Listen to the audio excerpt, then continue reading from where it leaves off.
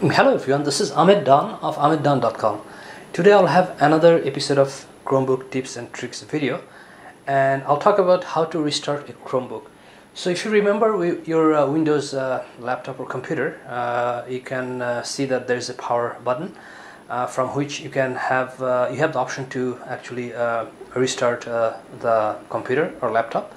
But for Chrome operating system or Chromebooks, there's no such option, but there's a way you can restart your computer, and that's what I'll talk about today. So I have this index card where I have all instructions written up, and then I'm just going to go over it. So basically there are three ways. The first way that you have to go to notification button or notification section, and then you can shut down the computer.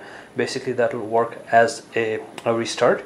And the second option is if you hold the power button for 3 seconds, then that works as a way to shut down or restart your Chromebook.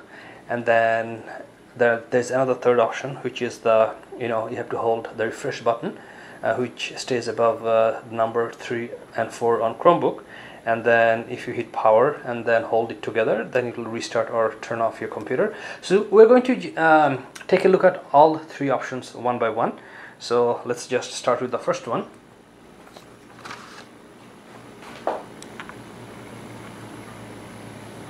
So the first one is the notification button, which is going to be right here, and I'll just bring it a little bit closer.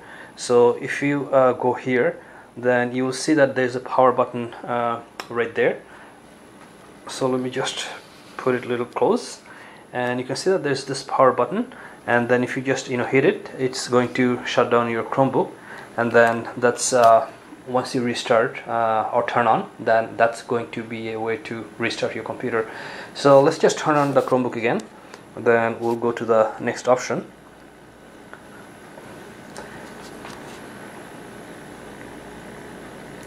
So one good thing is that I don't have to even log in to show you all these features. I can just show you without logging into the computer.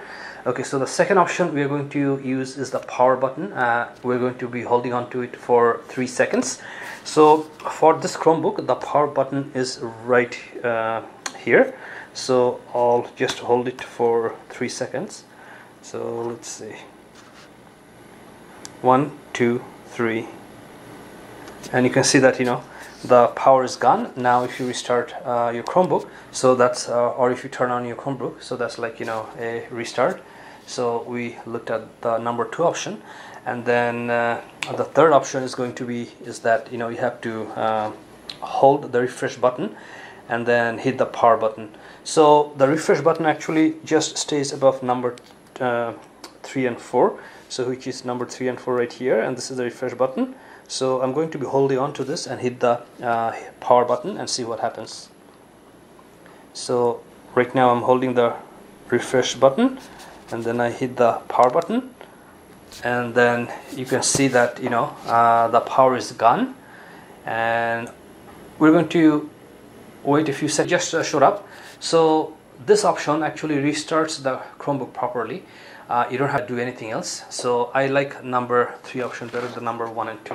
So number 1 and 2, it works, but you have to manually turn on your Chromebook again. But as you just saw, that once I do the number 3 option, then the Chromebook restarts itself. It just turns on it by itself. You don't have to hit or turn on again. So definitely number 3 option is going to be my option of choice.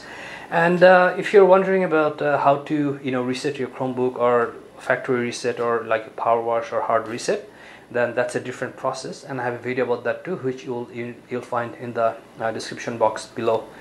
Thank you for watching this video.